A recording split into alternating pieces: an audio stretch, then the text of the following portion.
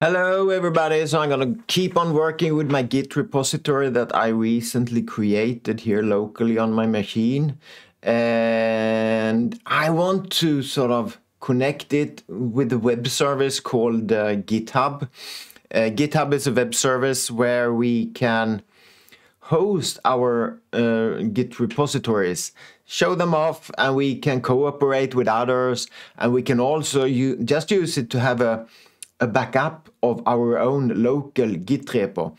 Because when I now add it, I will upload the whole Git repository with all its history to the web service, and that will be sort of a backup. And I can also use that to work on several machines. So I can work on this machine here, then I do all the changes, I commit them and upload them to the GitHub web service, and then I bring my sort of laptop forward, and then I can sort of get all those changes down to my laptop from it. So let's see how this can be done. So I'm gonna move myself here, and we have the repo here. It only contains a README file for now, and we have no remote configured. So we have no remote location configured for this repo for the time being.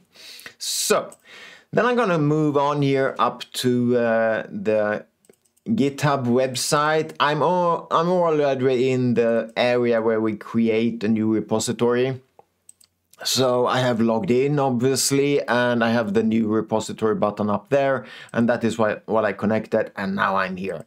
So I'm going to label this some kind of repository name. I think I'm going to just label it demo, because that was the local name of my sort of directory. Perhaps a bad name, but whatever. A demonstration of Git. So this is going to be a public repository. I'm not going to make it private here. Private would be only for myself to view it. So I'm going to go with public so everybody can view it.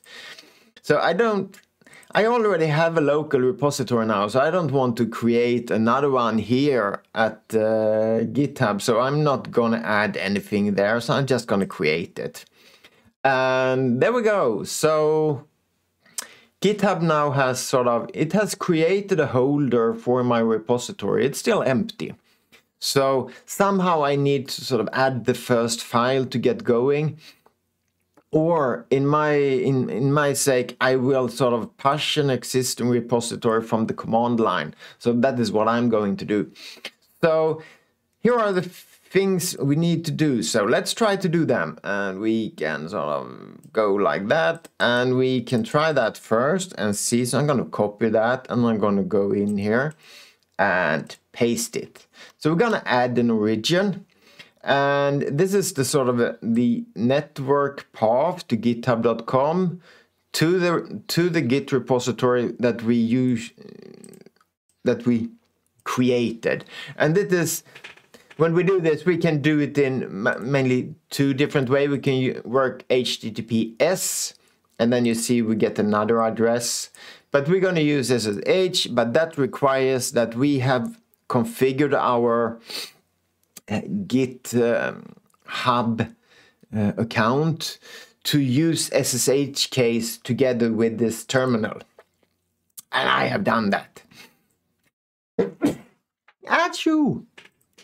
So that is already done. So you need to do that also. Okay, so I have that up. Let's see if we got a remote. Yay, look there. So now we have a remote connection for my local repository here. It's called origin, and it points to GitHub and this specific path. And we can have different paths for fetching the code or pushing the code. But this is the same path for now. So we got those two paths. Okay, excellent. So then we're going to set the name of the main branch. So I'm going to, let's paste it in there. So the main branch will be main. Let's see what we have here. Git branch. Okay, we got a main branch. Branches, it's perhaps another topic, but that is a way to work with a Git repository. So we have a main branch where everything happens. Okay, good. And then we can push our local changes here. So let's push all the local changes, and pushing is taking the changes we have locally and pushing them up to sort of the remote location, which is now GitHub for us. So there we go. So it's been basically sort of putting together all the objects and compressing them and writing them up through the network. And there is the place where we go, and they have pushed the main branch, and it seems nice. Status. Okay, everything seems fine. So if I go up here and I will reload this page. Hey, here we see the repository is now up and live and running. That is excellent. So I now have a connection here between my local repo and the remote repository at GitHub. Excellent. So I could sort of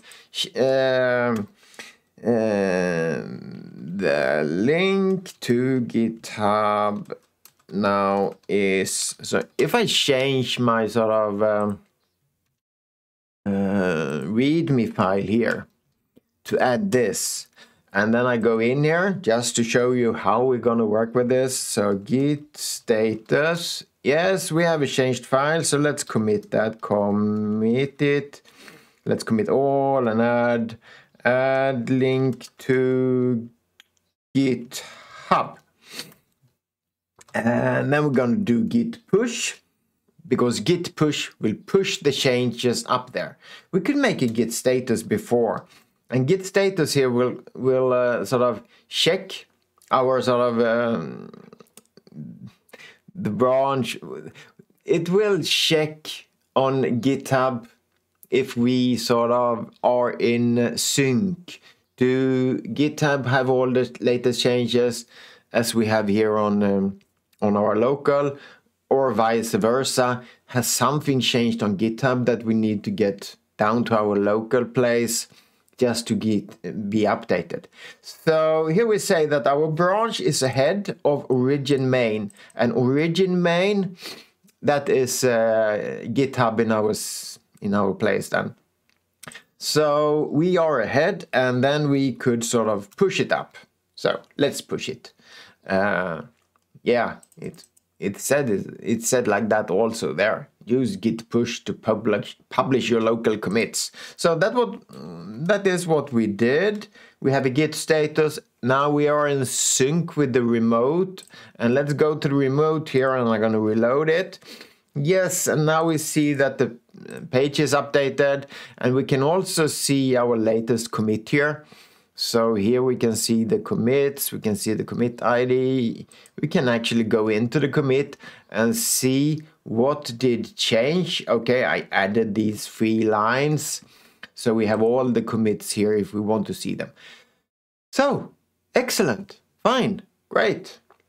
I think we are done. We have connected our local repository to a remote one on the GitHub web service. Let's just before we quit. So if I now let's say that I was sort of going to my other desktop and now I want to my other computer desktop,